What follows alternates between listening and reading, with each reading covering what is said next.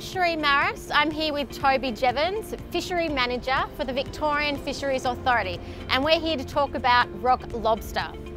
First question, what's the difference between rock lobster and crayfish? Okay, good question. Think saltwater lobster, freshwater crayfish, lobster, big claws, rock lobster, no big claws. Wow. So how many species of lobster are found along the Victorian coastline? Yep, so we have two types of lobster here. Primarily it's the southern rock lobster. We also have towards the eastern part of the state, up towards the New South Wales border, eastern rock lobster or green crays. So which ones do the commercial fishers target and which ones do the recreational fishers target?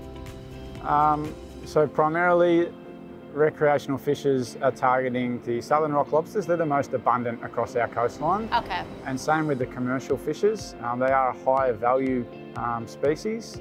They're found in reefy, rocky habitat with preferably lots of kelp and crevices for them to hide in, and as a food source as well.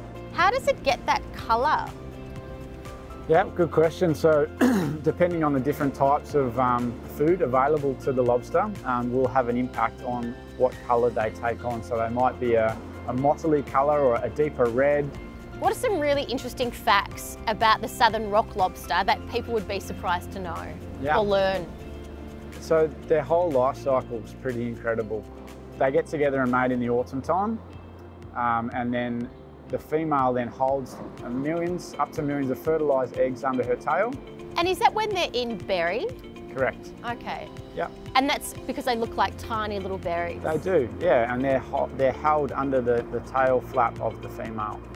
Now she'll hold on to those for about 3 months, so up until September to November. She'll typically release them. And that's when also, during that time, that they're off limits, you're not allowed to catch the female, so it protects future generations. Correct, yeah, we have a winter closure for females from the 1st of June all the way through until the 15th of November. So between September and November, typically the female will then release those fertilised eggs out onto the ocean currents, where they'll spend up to 2 years drifting around out there, undergoing 11 different developmental changes. And that last stage is quite incredible. They actually look like a miniature rock lobster, but they're transparent, so they're see-through. And at that point, they'll swim into shore to find some suitable habitat to live in, so some reefy, rocky ground. And then they'll, over that first year when they settle at that place, they'll undergo about 20 different sheds of their shell. Because that's the only way they can grow. So their hard exoskeleton can't stretch, so they need to shed to grow bigger and bigger. Yeah, absolutely. And at the end of that first year, they have all their colour, so they're fully pigmented and they look like a miniature little rock lobster. And what's their lifespan? They live 20 years plus, growing over 200 millimetres carapace length, so quite long, and over 5 kilograms plus. So she has millions and millions of eggs, but there's no parental care. So I imagine there must be a really high mortality rate. How many do actually survive from the eggs to the adult? Yeah, spot on. So of those millions or so eggs that she'll release, only a couple will make it back and go through all those developmental stages to find themselves onto a place to live out their life under a ledge. So those ones are the absolute survivors. They're the best of the best. Absolutely. So there's a season where the females are protected when they're in berry. Yep. Are there any seasons that the males are protected? Yep. So we have a full closure of males and females from 15 September through to 15 November. And again, this is a time that lobster molt annually, so they shed their shell so that they can grow into a new one. And it's during that time that they get a softer shell, and they're much more vulnerable during that period, so they're protected as well. And so recreational fishers have been playing a really important role in understanding more about the population dynamics of the southern rock lobster. Can you tell us more about that? Because you've just finished a 3-year study? Yep, spot on. So each year we undertake a stock assessment process, all right, where we look at a number of different indicators or bits of information that are telling us about the health of the stock. Prior to the 3-year recreational tagging program that we've just put in place, we knew what the take is under the commercial sector because they're managed under a quota system, so their catch is what we set each year. A big piece of information that we're missing is the take from the recreational sector as well, and participation in the recreational lobster fishery. So it's a really key part as a fishery manager is understanding what you're taking out of that stock each year so that you can manage that take sustainably into the future.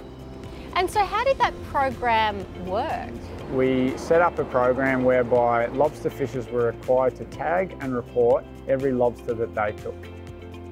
So recreational fishers download an app, they set up an account, they order some lobster tags through the account, and then every time they go out diving, they've got their tags in their dive bag, and if they're lucky enough to get a lobster, they put the tag on within 5 minutes or 50 metres from when they come in, and then they report the use of that tag through the app.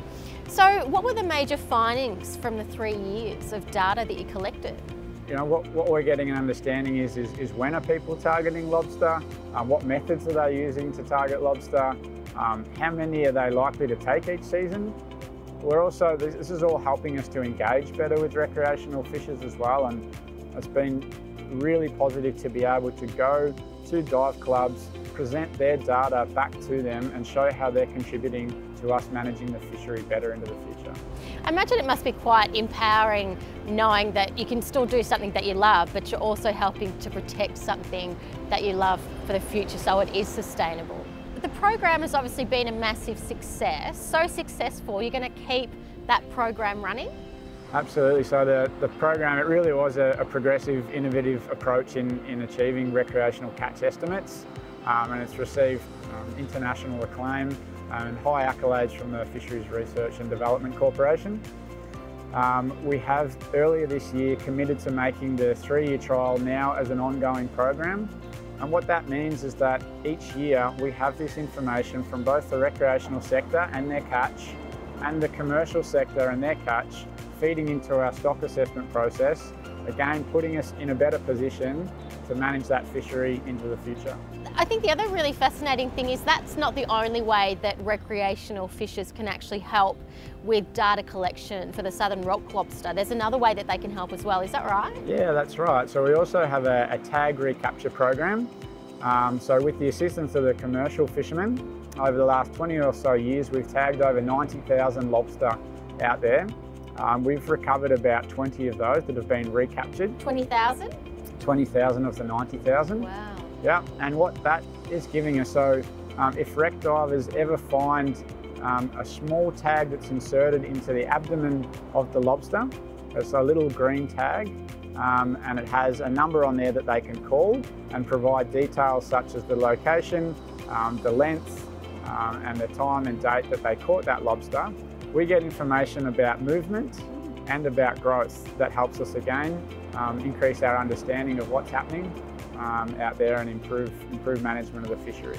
So with this additional recapture program, what are you finding out about the movements of the southern rock lobster? Are they homebodies or are they kind of more nomadic and move around? They are homebodies. They're pretty shy in nature. They hide under their ledge and generally they don't move far or they don't move at all. So what does the future look like for the southern rock lobster fishery? Yeah, we're in a really great place, Sheree. We've got a recreational sector who have fully embraced the program. They've implemented the practices into their dive routine. We're getting better information feeding into our annual stock assessment process. We've got a commercial sector managed under a conservative catch level aimed at rebuilding the stock over time. We're heading in a really good direction.